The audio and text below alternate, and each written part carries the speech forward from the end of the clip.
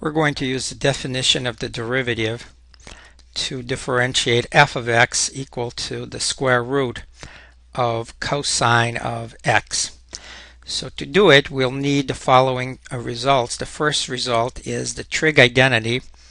Cosine of alpha plus beta is equal to cosine of alpha times cosine of beta minus sine of alpha times the sine of beta. Second thing we'll need is the limit as h goes to 0 of sine of h over h is 1.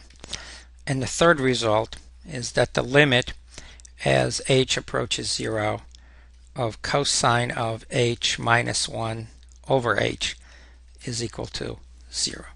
So let's begin. Let's recall the definition of the derivative. The derivative is defined as the limit h approaches 0, f of x plus h minus f of x divided by h.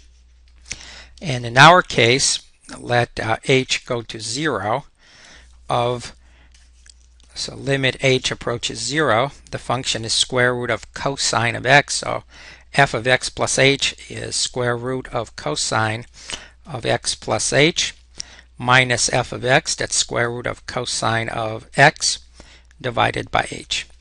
Now the first step we have to do is to multiply both the numerator and the denominator by the conjugate of the numerator. So that's square root of cosine of x plus h plus the square root of cosine of x, and of course divided by itself. Square root of cosine of x plus h plus the square root of cosine of x. The next thing is, we'll go ahead and multiply these. The numerator is not going to have a radical in it anymore. So this is limit h approaches 0. We have cosine of x plus h minus cosine of x divided by h times square root of cosine of x plus h plus the square root of cosine of x. And now let's apply result number 1 to cosine of x plus h. So this will be limit as h approaches 0, expanding cosine x plus h using the trig identity. We have cosine of x times cosine of h minus sine of x times the sine of h, and then we had minus cosine of x, and this is all divided by h times the square root of cosine of x plus h plus the square root of cosine of x.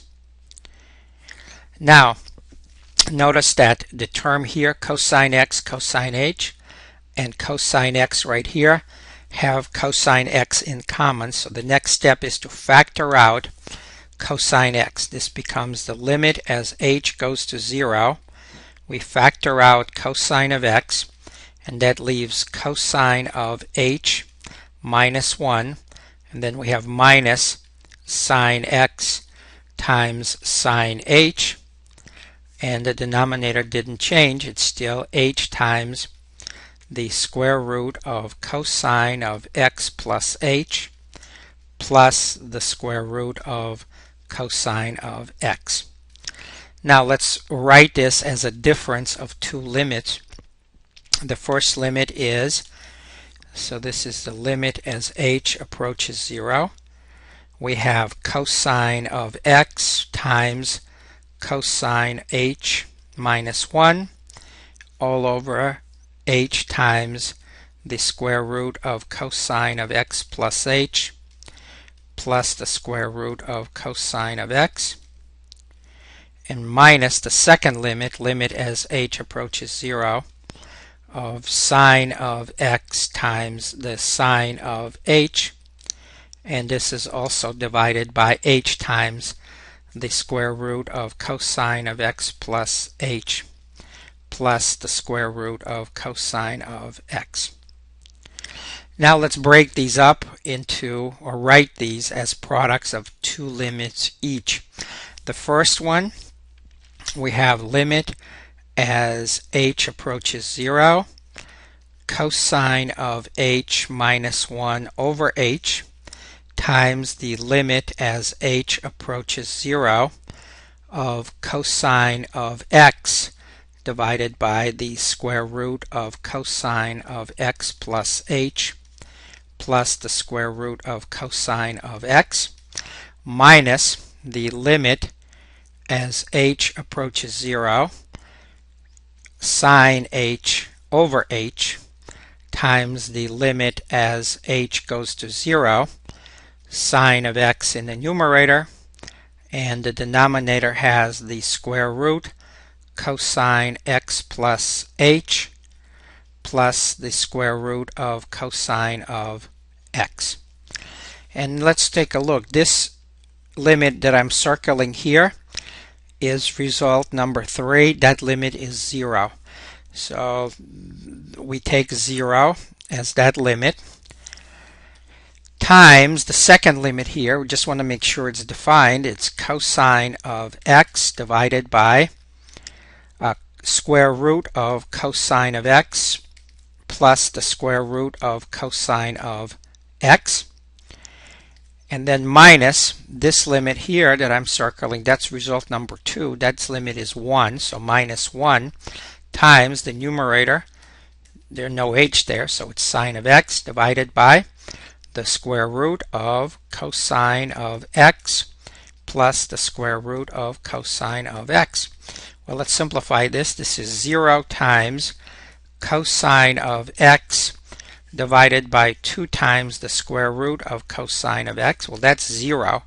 0 times this expression cosine x over 2 square root of cosine x, that will be 0 minus sine of x divided by 2 the square root of cosine of x. And so that's our final answer.